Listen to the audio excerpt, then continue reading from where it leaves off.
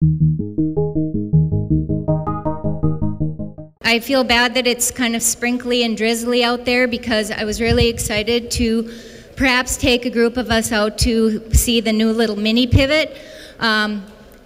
Last year, when we weren't able to all meet in person, we actually had the first year of research at the second and new pivot that Hoverson Farms put up for potato research at NDSU or University of Minnesota. So hopefully everybody at some point in time has an opportunity to go out there and see the fantastic trials that are being produced out there. And we extend a huge thank you to Hoverson Farms for being so supportive of all of the potato research that we do. While I'm on thank yous, I have a huge list of thank yous. Thanks to the Northern Plains Potato Growers Association for putting together all of today's events. As most of you know, we're starting here at Hoverson Farms, but then we're moving north to Inkster, and we're finishing up the day with a nice barbecue at Oberg Storage at Hoople, North Dakota. And as far as the breeding program goes, while we're here at Hoverson Farms, I present a lot of our russet material that's coming through the breeding program. But when we get to our final stop this evening, there the focus is more on the fresh market as well as the chip processing market and what potatoes are coming through the breeding program suitable for those market types.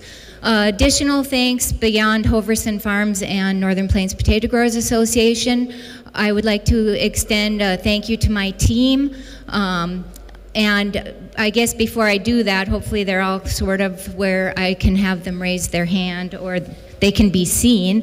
On the table along this south wall where the potato display is, it is a handout, and there's a number of copies, so please feel free to take that.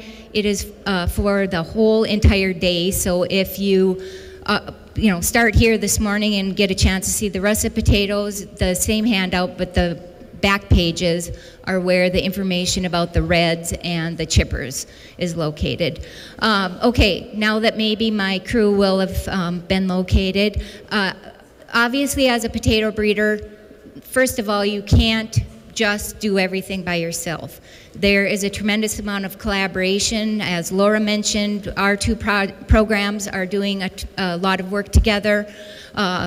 We have a super team at NDSU from Gary, Dr. Julie Pasci, Andy, Dr. Harleen Hatterman-Valente.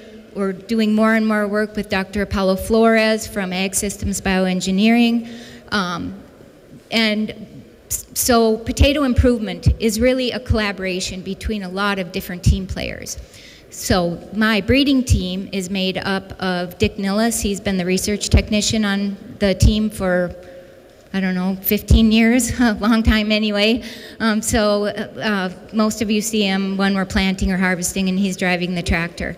I have a number of graduate students that work on our project, and so the first one I would like to introduce is Hashim Ndidi.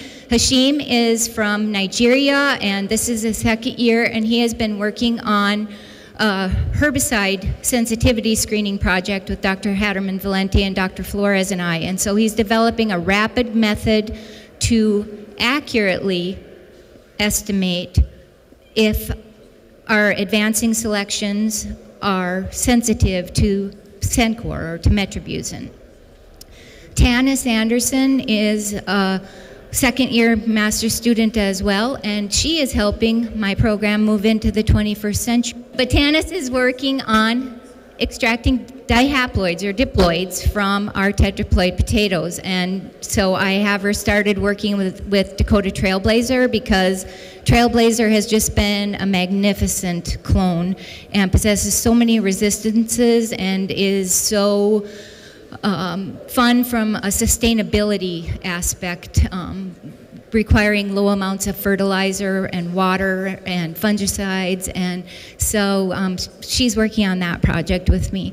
And today I have a new graduate student, David, and David just arrived from Kenya about 2 weeks ago, and he hasn't selected his project yet, but he may with Dr. Munever Dagramasi and I, or he may wind up working on a project with Dr. Pasci and Dr. Shannon and I. Today also I have an undergraduate And she worked hourly with my program last year, and during the course of the school year, started to do an undergraduate research project. And her project actually is here at the mini pivot, and is the result of a specialty crop block grant that Dr. Secor and Dr. Robinson and I received, and it has to do with, and the other person that works on it as well is Dr. McCrae.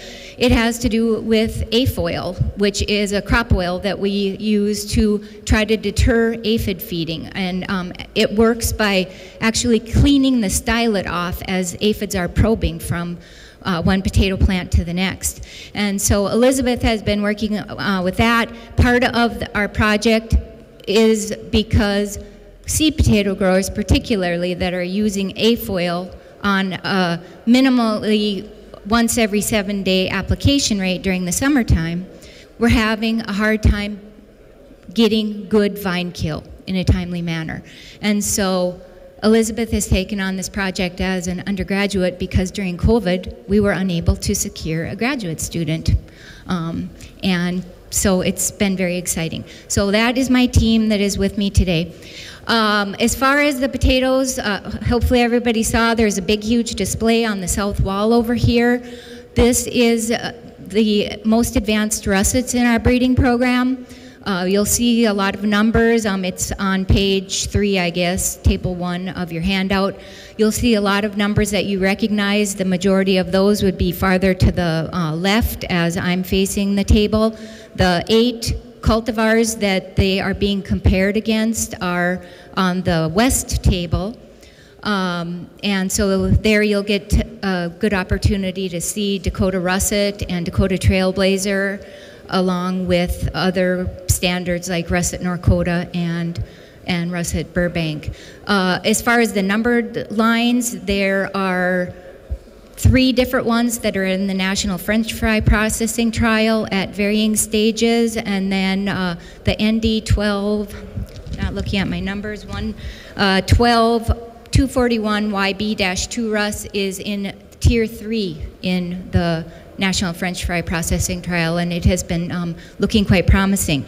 Right next door to that one is an ND12154AB-2 Russ. It was in the National French Fry Processing Trial back in 2017. I have it in a trial over at Park Rapids, and last week in the big processing dig that we did, it was the highest yielding cultivar out of, or it's not a cultivar yet, but numbered line, out of all of the cultivars and numbered lines in that trial, and it was already about, it was exceeding 550 hundredweight to the acre, and all of the French fries were coming out as zeros. So that line is looking very, very promising, and it looks quite good over here.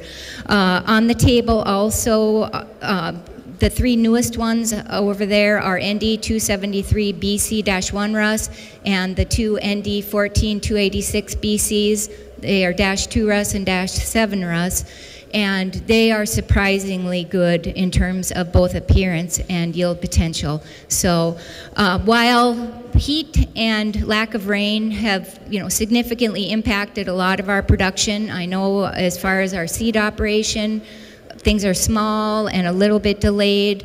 When we dug the samples for later today, those tubers are small, but overall under irrigation, things are really looking good. And so I feel like we have a good test and a good display, and I look forward to chatting with people if they are interested. I was going to offer a little tour out to the mini pivot, but I think given the rain, I would prefer to stay out of the mud out there. So thank you. If anybody has any questions, hopefully I didn't forget. Oh, I did forget to say 2 things. I'm clutching some note cards up here. During the course of the year, also if you read the handout, you'll see all of the different sorts of projects that we're involved in. But I'd rather focus on the processing russets while we're up here. In May, we had a variety release meeting, and Dakota Dawn was named. So very excited about that. It's the first specialty variety coming out of the NDSU breeding program.